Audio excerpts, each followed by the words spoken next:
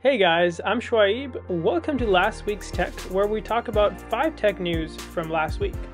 Starting off with our first story, we have Google discontinuing Chromecast. Google has officially discontinued Chromecast brand after 11 years on the market, and during which it sold over 100 million devices. And Google is replacing the Chromecast with a new device called the Google TV Streamer, positioned at a higher-end competitor to Apple TV 4K and Roku Ultra. Some of the key features of the Google TV Streamer are the following. So it comes with a much powerful, faster processor with twice the RAM, 4 gigabytes, and 4 times the storage, 32 gigabytes. It supports 4K HDR streaming at 60 frames per second. It has Dolby Vision and Atmos for spatial audio. It comes with HDMI 2.1a port, Ethernet connectivity, and Matter and Thread smart home integration. And along with all this, there is advanced AI features through Google Gemini, which offers more personalized watch lists, content summaries, and season reviews. So overall, it's a full package. In terms of the design and pricing, the new device is more expensive than the previous Chromecast models. It's priced at $100. It's designed to be a set-top box rather than a dongle, enhancing its connectivity and smart home functionalities. This might be a great time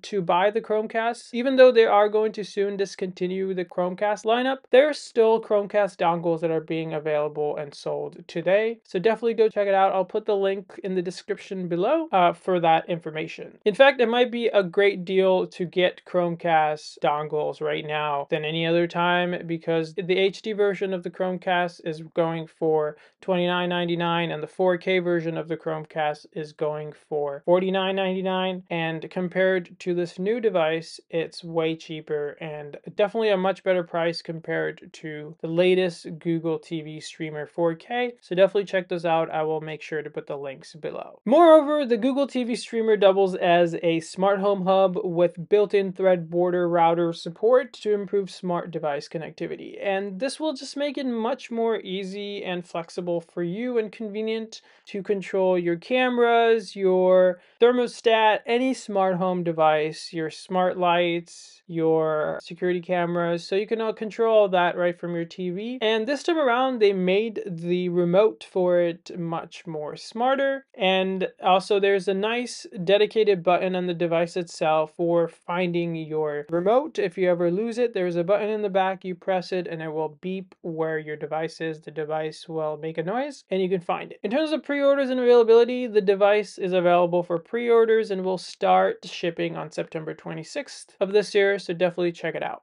Moving on, we have YouTube adding community notes. YouTube is testing a new feature called community notes, and it's similar to Twitter's fact-checking system, and it's aimed to prevent misinformation on the platform. So what are the functionalities of this? The feature will allow users to add context or corrections to videos that may contain misleading or just false information. This is very important in an era where misinformation can spread rapidly through popular content creators and also just through the popular social media applications, so Twitter, TikTok, Instagram, and so on. So this is a very cool feature to see. It has made a big impact on Twitter. Like personally, I use Twitter all the time, and it does make a big difference. A lot of the times the stories seem to be true, but when you look closely into it, they are false information people are trying to spread. So YouTube makes this move in response to the growing concerns on its platform about misinformation, especially for creators who are exaggerating or fabricating content for the purpose of increasing their views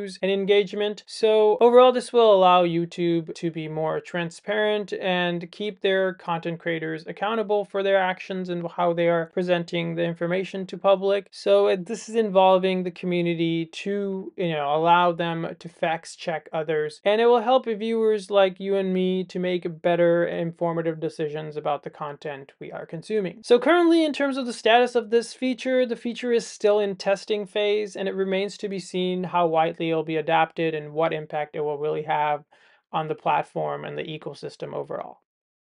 Moving on to our third topic, we have Figure AI unveiling their Figure 2 humanoid AI robot. And so they've recently done this. So Figure AI has unveiled their Figure 2, which is a humanoid robot designed for industrial and service applications. This robot represents a significant advancement in AI-driven robotics with capabilities aimed at complementing human tasks in various industries. I do want to make a note that they did work or partner with OpenAI for a lot of their AI features and whatnot. And as we know, OpenAI is by far one of the most advanced AI software or algorithm out there right now. So that's cool to see that they're combining it with an actual humanoid robot. And so I'm looking forward to it. But in terms of its design and capabilities, it seems really cool. So Figure 2 is designed to mimic human form and function with advanced AI, allowing it to, perform complex tests that are traditionally handled by humans. So the robot is equipped with sophisticated sensors, articulated limbs, and a neural network powered brain, enabling it to interact with its environment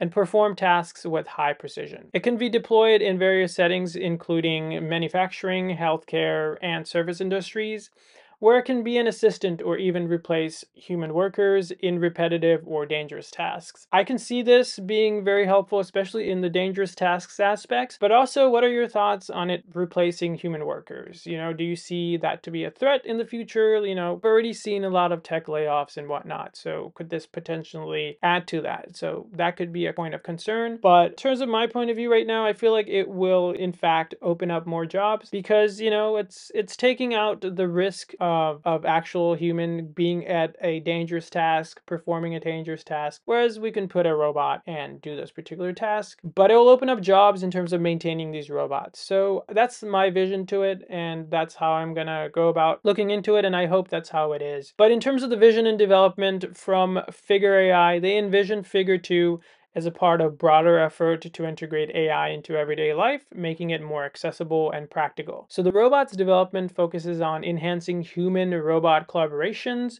ensuring that AI technologies are safe and beneficial, and especially when it's in the workplace, others can see that because many of us are still skeptical of letting robots somewhat take over and the worst case scenario, but slowly integrating robots into it where humans can really see their benefits of having robots in the workplace, maybe we'll be more comfortable having them around going to the future, because that's definitely the future that I can foresee for sure. Lastly, in terms of the market and future applications of this, Figure 2 is designed to adapt to various environments and tasks, making it a versatile tool for businesses seeking to automate processes. The robot could play a crucial role in future work, particularly in sectors where precision, efficiency, and safety are at the forefront of the industry.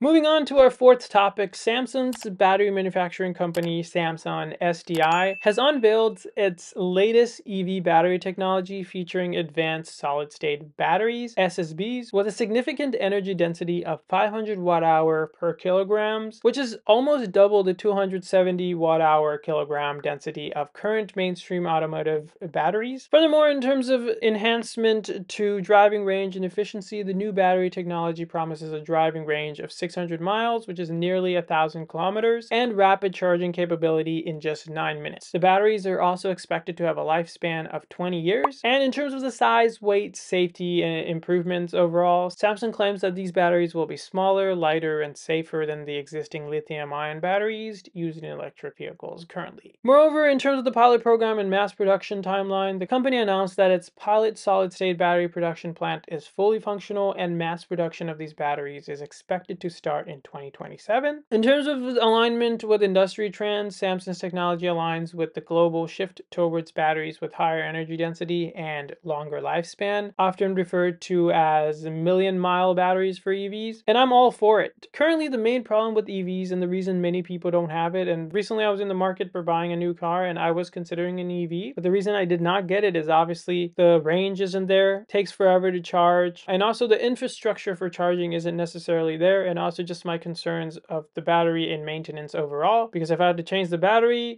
sooner than later, then it might not be fit to my lifestyle. So moreover, focusing on the affordable alternatives, in addition to SSBs, Samsung SDI is committed to developing more affordable lithium iron, phosphate, and cobalt-free batteries. They plan to adopt a dry electrode production method to reduce costs, so in the future we can see more affordable batteries in EVs, which will make the overall cost of EVs go down as well. So that means more people on the road can have or drive EVs in the long run. So for future plans for rapid charging, the company aims to mass produce batteries that can be rapidly charged in 9 minutes by 2026, making them more competitive in the popular and entry-level EV segments. And lastly, for our final topic for today, we have a feature that's coming to iOS 18. And for the most part, it's been noticed on iOS 18 beta right now, so it's not officially out for everyone yet. But if you do want to download the beta and test it out, it is there. So Apple is introducing a feature that's going to allow users to play audio from apps in the background while they're using other apps or watching a video. So currently you cannot play music and also record at the same time. Stop the music and then you can continue recording your video. For content creators and videographers in the long run, or just anybody who's trying to play music and also just film at the same time, it's not very convenient. You cannot multitask like that at the current stage. So Apple is adding this feature where you can do that. So you can enable this audio feature in the settings and you can play your music and record at the same time. So this new feature will offer users more control over playback, enabling them to pause, play, or adjust volume without switching back to audio application. So you can do that from your phone's setting and leave it at the setting that you do like. So you can disable it or enable it up to your liking. So currently it's compatible with the range of applications and it will be available on iPhones running the latest iOS, and that is iOS 18 and up. So once that's officially available, it should be available to most iPhone users. And lastly, in terms of the implications of content consumptions, this change is expected to enhance user experience for those who consume media from multiple sources simultaneously and could influence app developers to optimize their content for this functionality. Well, there you have it, guys. These are 5 tech news from last week, and this is officially the first episode of this series I want to start. Let me know about your guys' thoughts of this new series and what you would like to see in the future. If there's ways I can make it better or improve in any way, definitely leave a comment for that. But overall, don't forget to like, comment, subscribe, ring that bell icon. Let me know what tech news you're excited about that I have mentioned in this video. And as always, have a superb day and thanks for watching.